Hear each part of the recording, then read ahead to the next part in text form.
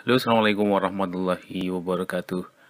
Selamat pagi adik-adik semuanya, bertemu kembali dengan channel Mengerti Ekonomi.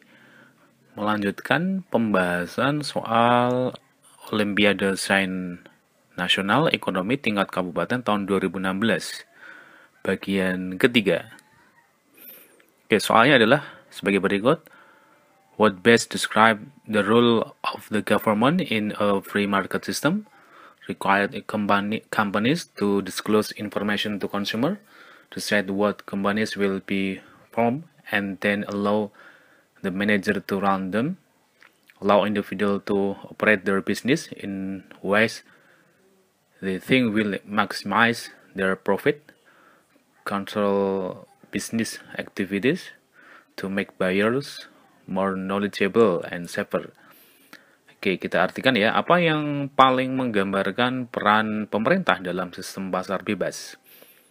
Oke, yang pertama, jawaban A adalah perusahaan yang diwajibkan untuk mengungkapkan informasi kepada konsumen. Tentukan perusahaan apa yang akan dibentuk dan kemudian biarkan manajer menjalankannya. Mengizinkan individu untuk mengoperasikan bisnis mereka dengan cara yang menurut mereka akan memaksimalkan keuntungan mereka.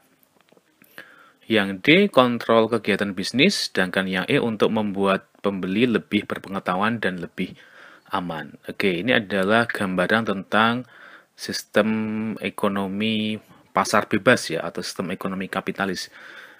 Materi kelas 10 lagi ini.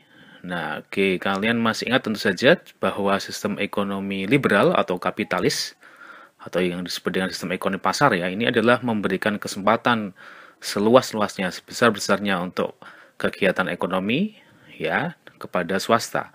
Alokasi sumber daya diserahkan kepada swasta. Tidak ada campur tangan pemerintah. Pemerintah hanya sebatas membuat undang-undang, membuat aturan saja. Oke, teori ini sebenarnya berawal dari Troy Adam Smith ya, tentang mekanisme pasar ya, invisible hand, ya, bahwa perekonomian tanpa campur tangan pemerintah.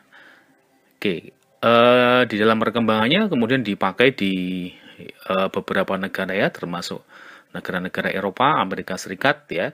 Oke, bagaimana ciri-ciri sistem ekonomi liberal atau kapitalis ini? Kita lihat untuk yang pertama adalah setiap orang bebas memiliki barang termasuk barang modal. Aktivitas ekonomi ditujukan untuk memperoleh laba sebesar-besarnya ya.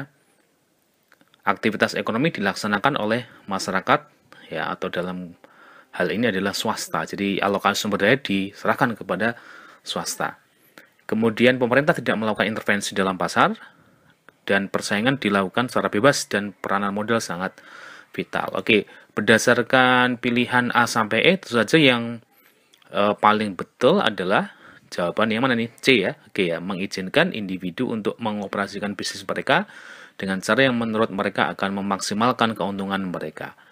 Oke, terima kasih adik semuanya. Kita lanjutkan untuk materi nanti selanjutnya ya. Assalamualaikum warahmatullahi wabarakatuh.